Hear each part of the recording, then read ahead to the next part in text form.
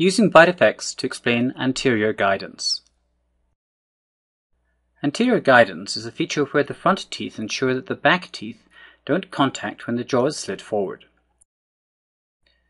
This is important because the back teeth are good at taking longitudinal forces.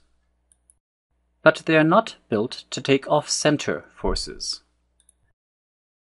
You can check if you have good anterior guidance by sliding your jaw forwards while maintaining contact between your front teeth.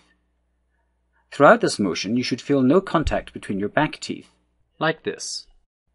If you do feel a contact, called an interference, you have work that needs to be done to avoid greater problems down the road. Finally, note that anterior guidance requires three features to be working in harmony. First, the position and slope of the back of your upper front teeth.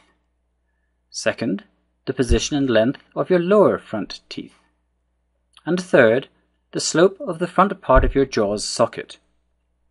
These three factors combine to provide anterior guidance.